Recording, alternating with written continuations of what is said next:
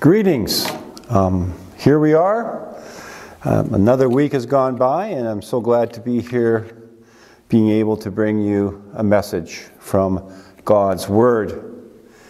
I hope you've had a blessed week, and I hope that in your life you've seen the compassion and grace and mercy of God in your life and Christ His Son.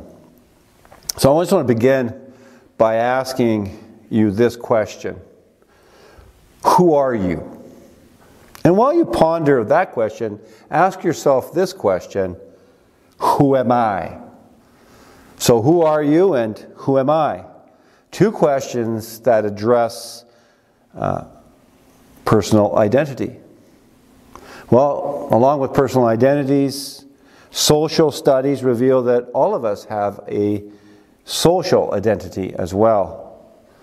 And social identity is about how you see yourself, as someone said, quote, as alike with the people you identify with.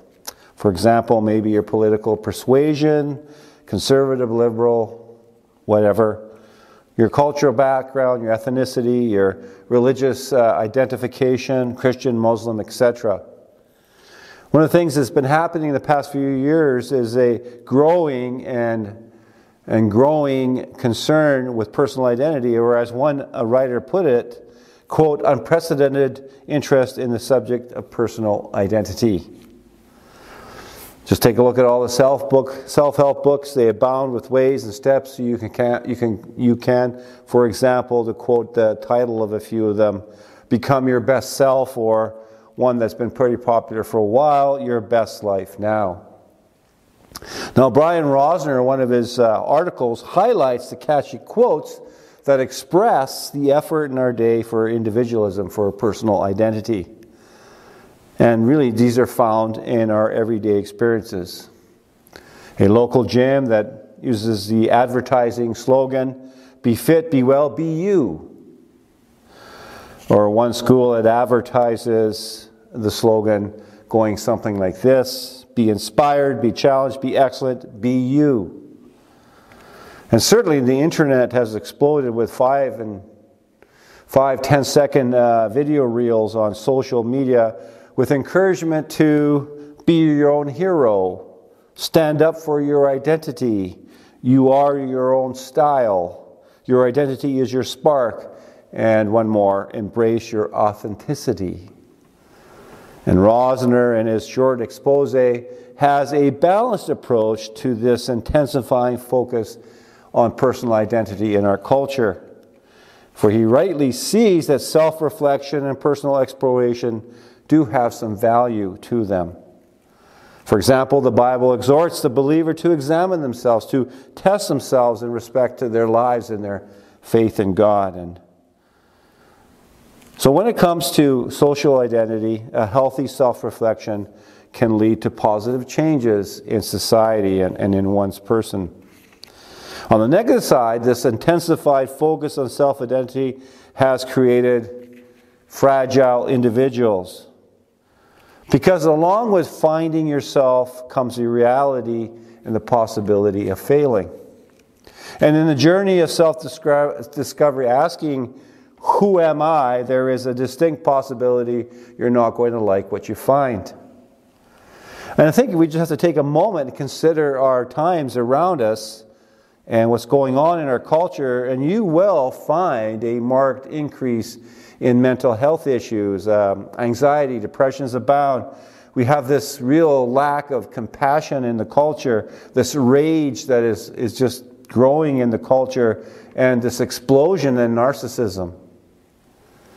So the question is, what is one to do? Well, if you ask the culture, it provides plenty of reasons for this increased individual and social failures, along with plenty of solutions that often just hinder valuable change. You know, Rosner is right. The intense focus on self is limiting. My friends, the long and the short of it is that we need to understand that our identities are much more than personal or individual.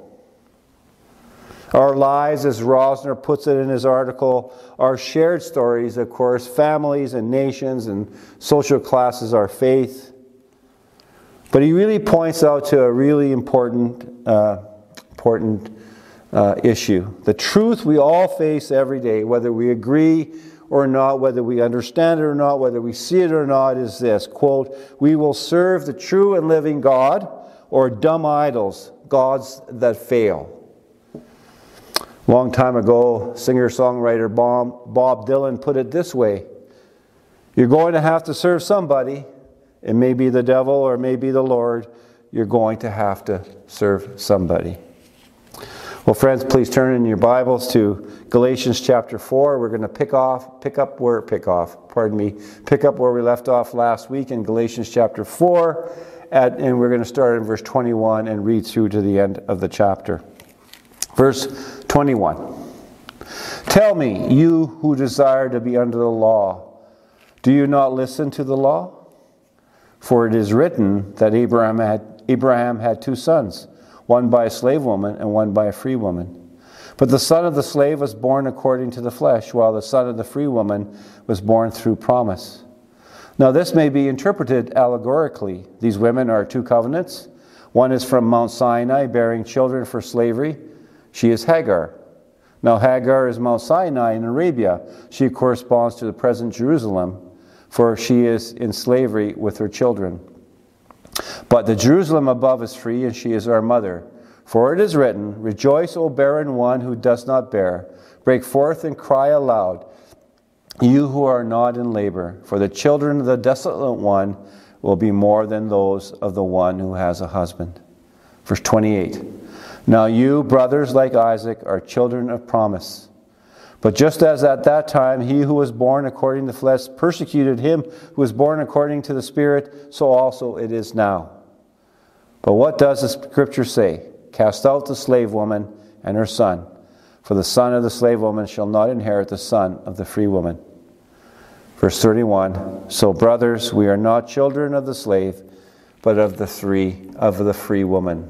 Let us pray together. Lord, we thank you for your word. As we now spend some time looking at this a little closer, we ask by your Spirit that you would help us to understand it, and not only help us to understand it, but to put it into our lives and into our action in our everyday life as well. Help us to do that, Lord. And then when we do these things, we pray that you would be honored and glorified. And we pray these things in Jesus' name. Amen. So we just start where we left off last time. The Apostle Paul continuing to bring the Galatian believers back to the truth of their identity, since we're on that subject. And he said here in chapter 4, verse 7, you are no longer a slave, but a son, and if a son, then an heir through God. But despite this reality, it was by reasoning with a biblical orientation that the Judaizers had been able to make some inroads with the Galatian believers. For example, in chapter 4, verse 10, it reveals that some had decided, it seems, at the very least, to follow the Mosaic calendar. You know, the weekly Sabbaths, the new moon festivals, and the annual Jewish festivals such as Passover and Pentecost. And along with the Mosaic calendar was the teaching of the Judaizers that the male Gentile believer would also be circumcised according to the Mosaic law. And I think one can come to the reasonable conclusion that some would have taken this upon themselves, because it looks like Paul came to that conclusion when he said in Galatians 5:2, I say to you that if you accept circumcision, Christ will be of no advantage to you. Why? Well, Galatians 5:3, every man who accepts circumcision is obligated to keep the whole law. Also, it seems the Judaizers in their teaching would have highlighted Abraham and the covenant God had made with him. Abraham, to the devout Jew, as we see in the Bible, was highly regarded and called their father. And it is reasonable to consider that the Genesis account of Abraham and Sarah would be a primary source of biblical support for the Judaizers in their attempt to persuade the Galatians to adopt the law in order to live a godly life before God. And of course, one of the primary pieces that I've already alluded to in living this godly life, the Judaizers would teach, would be the requirement of circumcision for the male Galatians believer. Therefore, as we look at this text, Paul goes to the very same source as the Judaizers to correct an incorrect interpretation and application of the Abrahamic covenant. So as we turn now our full attention to verse 21 to 31, we have before us a difficult task, because this in itself is a difficult piece of Scripture. How are we to understand and interpret these 10 verses? And how are we to apply the text? And what are the implications for you and me today in the 21st century? I think what we're going to do, is we're going to be framing verse 21 to 31 with what we know from the context. We don't want to go beyond the bounds of the context, at least at this particular place, because we would be swimming in uncharted waters with the potential to get it all wrong and go under water. So we begin by understanding that the Galatians were Gentiles who were not under the law, yet it seems here some were adopting the law. Hence this question that Paul asks them in verse 21. Tell me, you who desire to be under the law, do you not listen to the law? Well, we turn to what Paul said to the Roman church for some commentary concerning this issue. Paul said to the Roman church, "For all who have sinned without the law will also perish without the law, and all who have sinned under the law will be judged by the law." That's Romans chapter 2, verse 12. So here's what's happening. The Galatians, in essence, would be trading one slave master for another. Point number 2, secondly, the Gentiles in Galatia at one time were, according to chapter 4, verse 3, enslaved to the elementary principles of the world. They were slaves to the pagan gods and the whims and the fancies of their pagan culture. They were at one time, as Paul said to the Ephesians in that letter, separated from Christ, having no hope and without God. The Galatians at one time, Paul would say, were darkness. But that's what he says to the Ephesian church, Ephesians 5:8.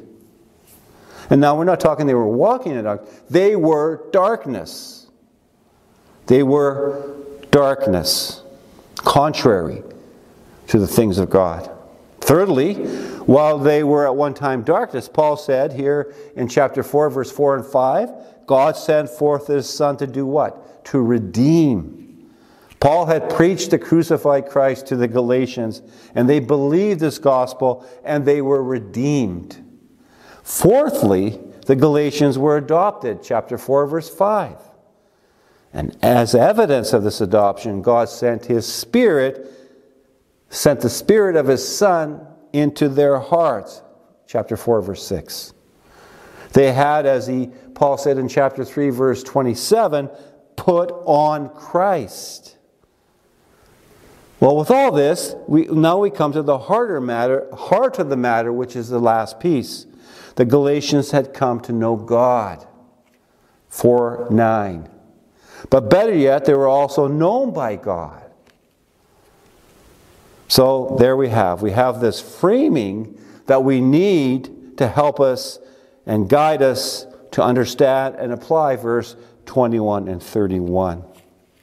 I wanted to talk to you now about allegory and typology and all that sort of stuff, but I would ask you to go to a dictionary, go to dictionary.com and look up the meaning of allegory and typology, because we have this working hand in hand here in 21 to 31.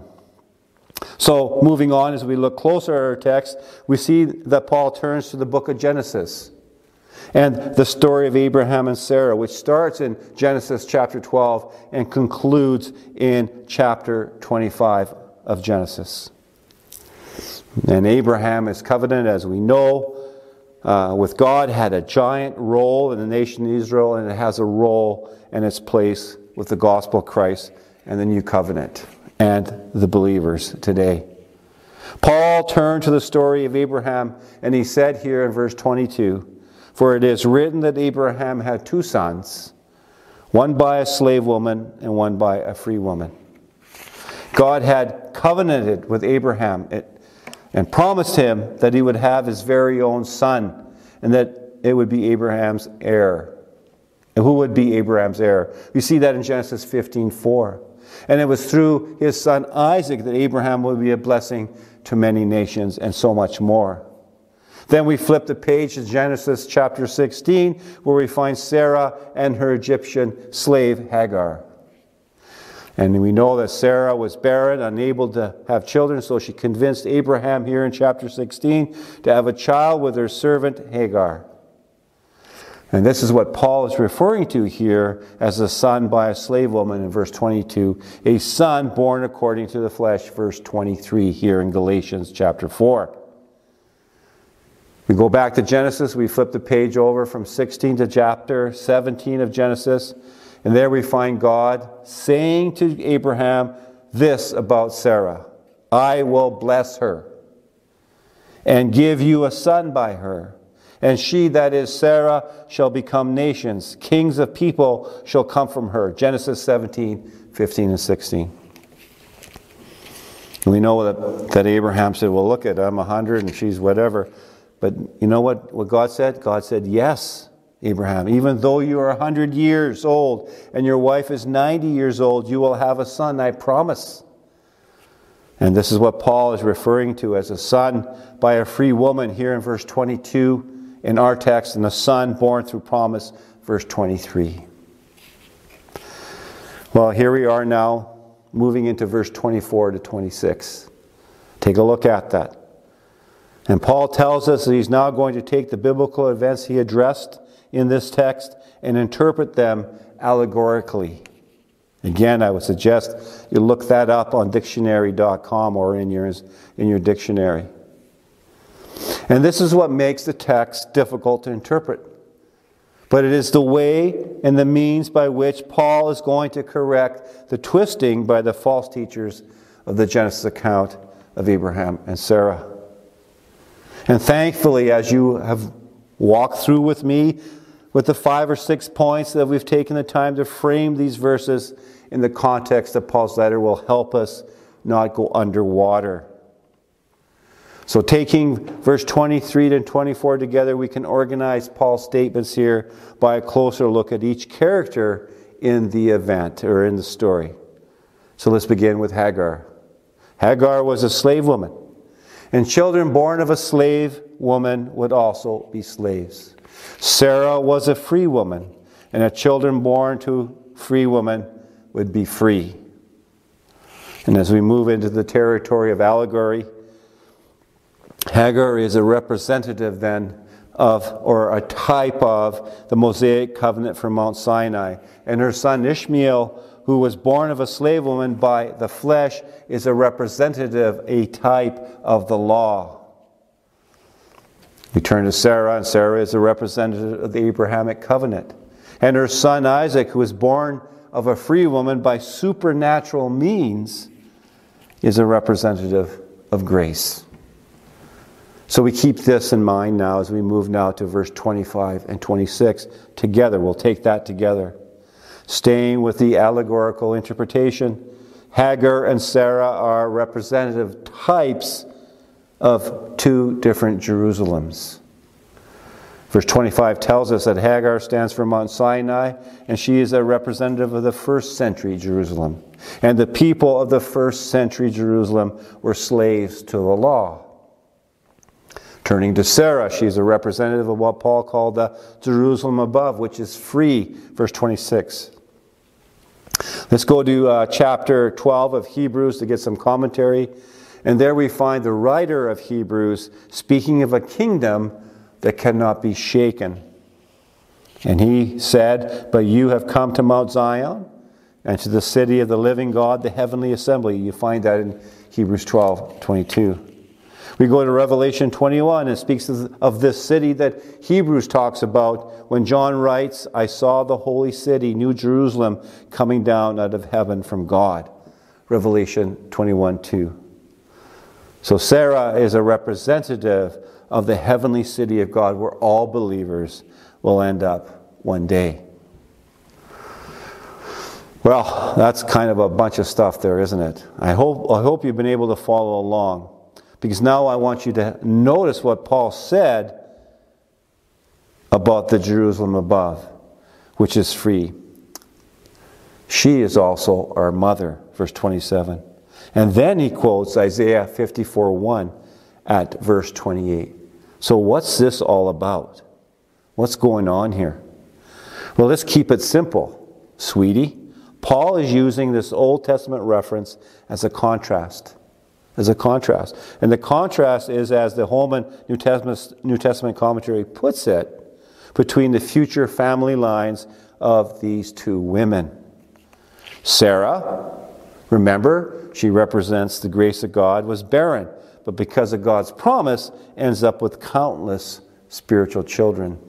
By the way, if you're a believer, if you're a follower of Christ, you are one of her children. You see, Sarah surpasses Hagar's family line, which was under the law. Hopefully you're still tracking with me. So here it is in a nutshell. Let's do it this way.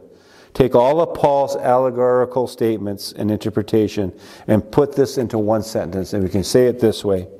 For by grace you have been saved through faith, and this not your own doing, it is a gift of God. Ephesians chapter 2, verse 8. All that to say that. But I think it was important that we dug through that, and because this can be a difficult piece of Scripture to try and wrap your head around it and understand it. Now we want to move into verse 28. And what we see here, Paul in a different way is just saying the same thing as he said in Ephesians 2:8. What we just read together. Now you brothers like Isaac are children of promise. And then you're probably going, how is this the same as Ephesians 2:8? Well, let me help you by looking at two different scriptures. Let's go to Galatians chapter 3, verse 16. And let's read what Paul said there. Paul said, now the promises were made to Abraham and to his offspring. It does not say, and to offsprings, that's the plural, referring to many, but referring to one. And to your offspring, who is Christ. Keep that phrase in your mind, who is Christ. Friends, the promise of God did not come to Abraham by the law, but as Paul said in Romans 4:13, but through righteousness that comes by faith. Now do you see that he's saying the same thing here in verse 28 as he's saying in Ephesians 2:8. Now Paul turns in a different direction here in 29:30. He turns his attention directly toward the Judaizers. I call this, he gave them a quick uppercut to the jaw. This is like a quick uppercut. Snuck right in there between the block and hit him in the jaw. Take a look at this. Verse 29 points us to Genesis 21:9, where Hagar's son Ishmael, who was born of flesh, mocks Isaac during a feast Abraham gave for his son Isaac. Paul, putting it this way in verse 29, persecuted him, that's Isaac, who was born according to flesh. So also it is now. In other words, this is what's happening to you folks, you Galatians, in Galatia by these Judaizers. They're mocking what you have received by promise through the Spirit.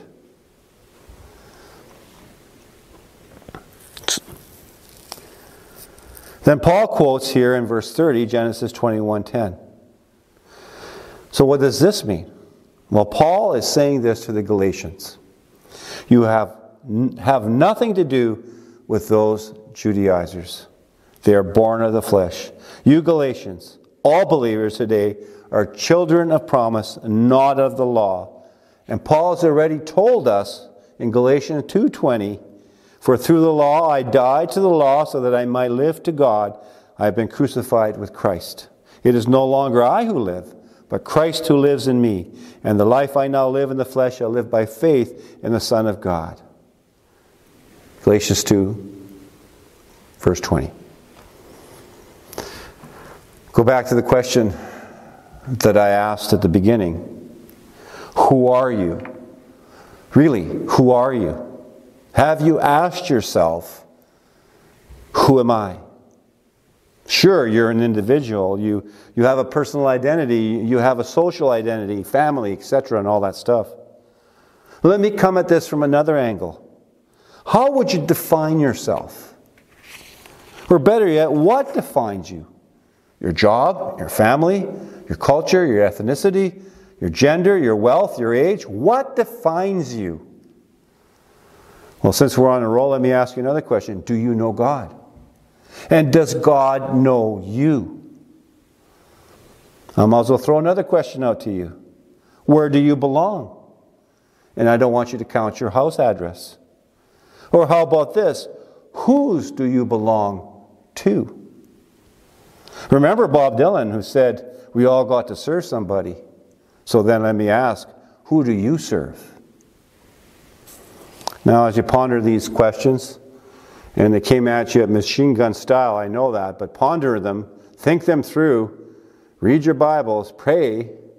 Rosner said this concerning the story of God's people in contrast to our culture's expressive individualism. He said this, quote, "It asserts that you don't have it within you to define yourself.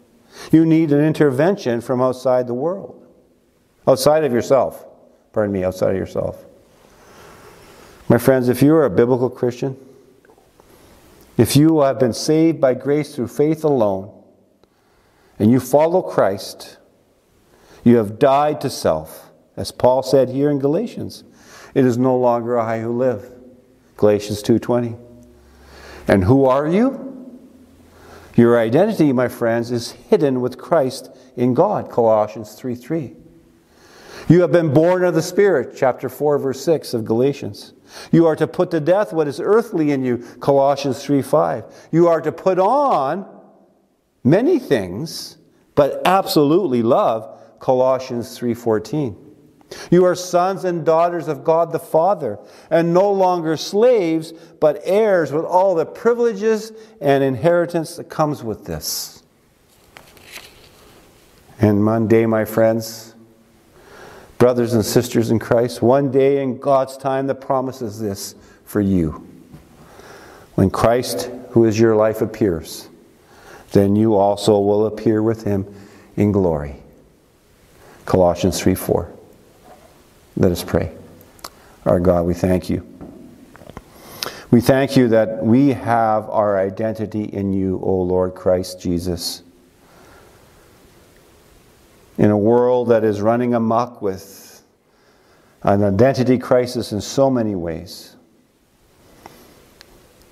when a lot of challenges are coming our way from the culture as followers of Christ, I pray, Lord, that we would just turn to you and realize that as sons and daughters of your heavenly kingdom, we have everything that we need for this life and the next, because we have that through Christ alone. We thank you for this, Lord. And I just pray for those who are hearing this or watching this, or both. Pray, God, that you would bless them, surround them with your angels, protect them, and pray, Lord, that whatever they're going through, they would know the Lord, as sons and daughters of the Heavenly Father, you love them.